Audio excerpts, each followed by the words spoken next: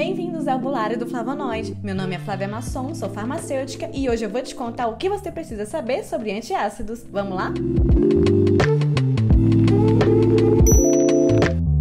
Antiácidos são medicamentos que neutralizam o ácido do seu estômago. Quando comemos, nosso estômago produz ácido para digerir a comida. Quando existe um excesso desse ácido, temos sintomas como azia e refluxo. Quando tomamos antiácidos, que são substâncias alcalinas, os componentes do medicamento reagem com esse ácido do nosso estômago, resultando em sal e água, neutralizando assim o ácido e aliviando nossos sintomas. Eles são vendidos em forma de líquido, pó efervescente, tablets mastigáveis e comprimidos efervescentes. São medicamentos que são isentos de prescrição médica, ou seja, você pode comprar sem uma receita médica, mas eu indico você conversar com um farmacêutico da sua drogaria para ver se é possível resolver os seus sintomas apenas com antiácidos ou se é necessário você ir até um médico para explorar melhor os seus sintomas. Quando usar antiácidos? Antiácidos podem ajudar com indigestão, azia e refluxo ácido, úlcera estomacal e gastrite, que é uma inflamação do revestimento do estômago. Eles podem rapidamente aliviar os seus sintomas por algumas horas, mas eles não tratam realmente a causa que está por trás. Por isso que o seu uso a longo prazo não é recomendado. Se você faz muito uso de antiácidos, procure um médico para tratar realmente a causa e não apenas ficar aliviando os sintomas. Tipos principais de antiácidos. Existem muitos tipos de antiácidos no mercado. Alguns são vendidos sob o nome de uma marca e outros são genéricos. Se você tiver alguma dúvida sobre isso, eu tenho um vídeo aqui no canal explicando a diferença. Os genéricos são vendidos sob o nome do componente principal, ou seja, do seu princípio ativo. Os princípios ativos mais comuns são bicarbonato de sódio e hidróxido de alumínio, hidróxido de magnésio e carbonato de cálcio e carbonato de magnésio. Você vai ver que alguns antiácidos contêm outros ingredientes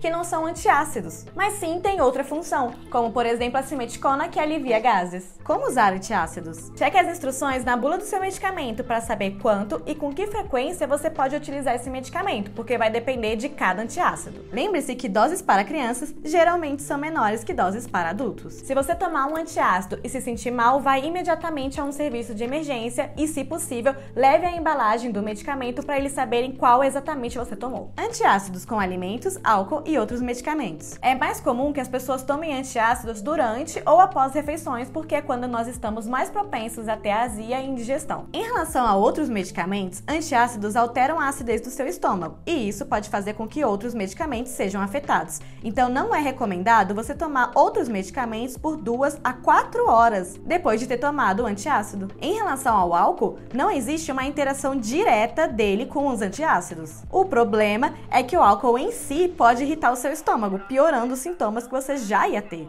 Efeitos adversos. Antiácidos normalmente não têm efeitos adversos se você toma só de vez em quando e se você toma a dose recomendada na bula. Mas às vezes eles podem causar diarreia ou constipação, flatulência, que são gases, dor no estômago, enjoo ou vômito. Esses sintomas costumam passar uma vez que você para de tomar o antiácido. Converse com seu médico se seus efeitos adversos não estiverem melhorando ou piorando. Pode ser necessário trocar de medicamento ou ainda explorar uma condição de saúde que você não saiba que tenha. Quem não deve tomar antiácidos? Antiácidos são seguros para a maioria das pessoas, mas não é para todo mundo. É muito importante que você procure um médico ou farmacêutico para orientação se você está grávida ou amamentando. A maioria dos antiácidos são seguros para grávidas e lactantes, mas se você pertence a esse grupo, você sempre deve pedir a orientação antes de utilizar qualquer medicamento. Está procurando um antiácido por uma criança com menos de 12 anos. Alguns antiácidos não podem ser usados por crianças. Tem doença renal, hepática ou insuficiência cardíaca. Alguns antiácidos não são seguros se você tem uma dessas condições. Tem uma doença que necessite do controle de sódio na sua dieta, como por exemplo pressão alta e cirrose. Alguns antiácidos têm níveis elevados de sódio que pode fazer com que você não se sinta bem ao tomá-los. Está tomando outro medicamento. Como eu já citei aqui, alguns antiácidos interagem com outros medicamentos e você vai precisar saber se eles devem ser evitados ou se você pode tomar em horários diferentes. Se esse vídeo te ajudou, dá o like no canal para me ajudar também, se inscreve, porque todo mês nós temos um novo episódio do Bulário do Flavonoide. Tem algum medicamento que você quer muito ver por aqui? Deixa aqui embaixo nos comentários. E não esqueça de seguir a gente no Instagram e no TikTok.